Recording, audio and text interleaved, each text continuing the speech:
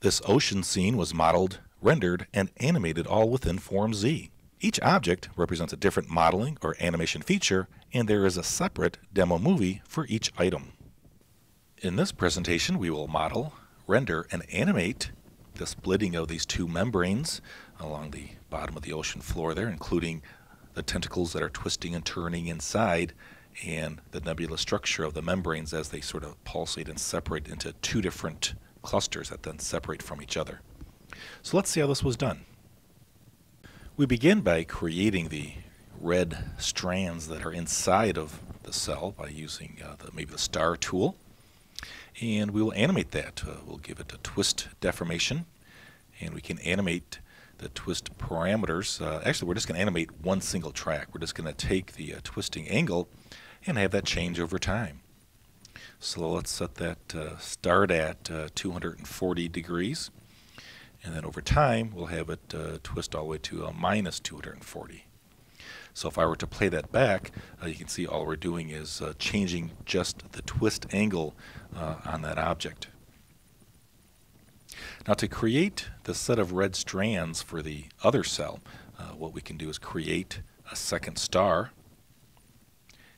And with that, we'll take that object and we'll simply drag and drop it into that existing animation track that we've already created with the previous object. And so you can see that the other object takes on the same animation parameters. So we don't have to create a separate animation track for both objects. Alright, at this point, let's go ahead and create sort of the membrane structure that's on the outside of these red strands. What we'll do is use metaforms. You can convert any object into a metaform object, or you can create metaform objects directly as balls or spheres or elliptical type shapes like we have here. Now at this point, these are just wires. There's no solid or surface information there. So what we can do is take these two objects and put those into a group, which will form an implicit meshed surface around the wires of those metaform objects.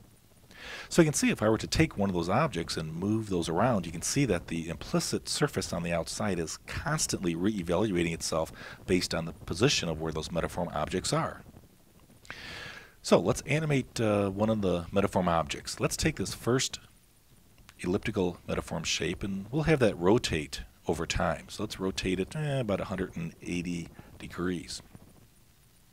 So now as I play that back, you can see that one metaform object slowly rotates, and you can see that that implicit surface is constantly changing. Now for the other metaform object, let's do something a little bit different. Let's go into the Animation Manager dialog, and what I'll do is I will rotate that, but I'll rotate that using a noise controller.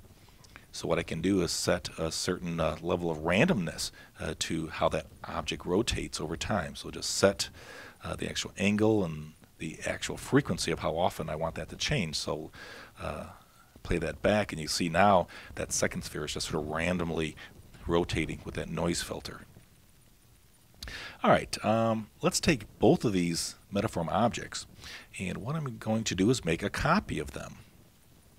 So as I paste those back in, I can take those two objects that I pasted in and put those into the same group. So now what I have is four different metaform objects that are twisting and turning and rotating over time in the one implicit surface that wraps around those.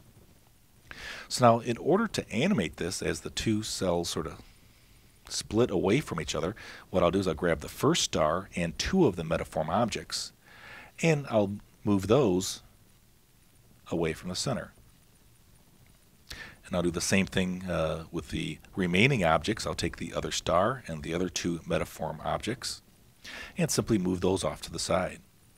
So now if I were to wind the timeline back, you can see I can go ahead and play that, and you can see that the star and the two metaform objects for the one cell transition off to the left and the other objects transition off to the right, and that's how we create that animated sequence.